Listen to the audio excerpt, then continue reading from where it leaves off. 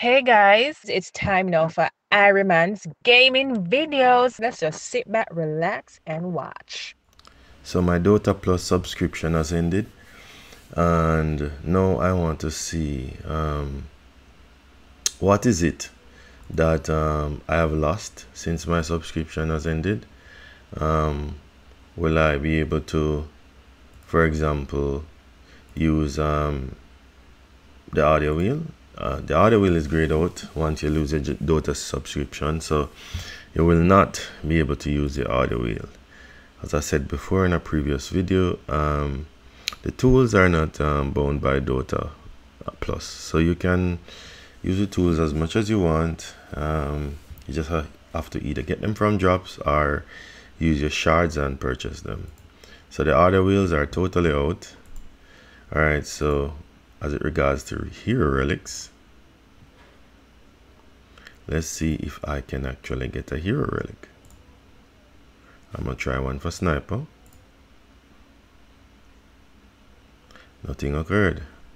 Failed. You cannot spend shards without activating a paid Dota Plus membership. So you cannot buy hero shards for your hero without Dota Plus.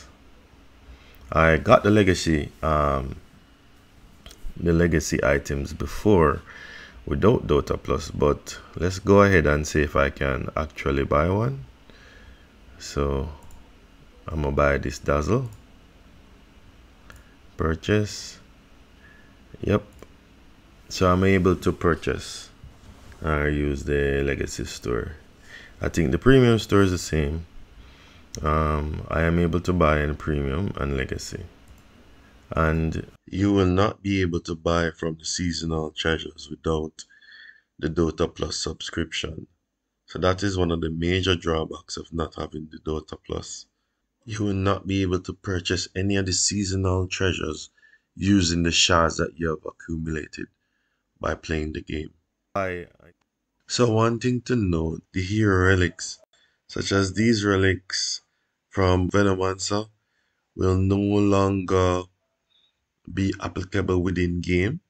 What I mean by that is if you slow a hero or you use any one of the abilities that negatively affects the hero, you will no longer get that effect bonus that you normally get, and you'll no longer be able to level up the actual relics.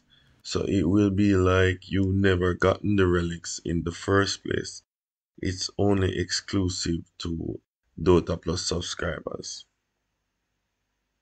Once your Dota subscription is up, your hero level will be capped at 5. What this means is that if you have multiple hero or one hero at level 20, that hero, once the subscription is up, will be reduced to level 5. This will not change if you play a game or you get more experience. This hero level will not increase. So that little pretty icon that you have that show that you're on level 20 or even level 30 will no longer be there.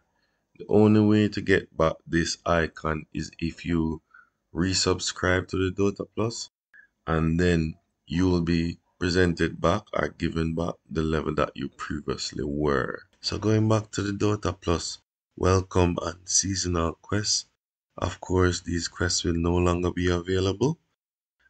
So if you play a couple matches or you play some wards, the rewards that you get from doing these activities will no longer be there. So that's one of the drawbacks of not having Dota Plus. So it will be a lot more tedious to get shards during games, and the amount that you get will greatly be reduced. Thank you for watching Ironman's gaming video. Remember to like, share, and subscribe. Bye!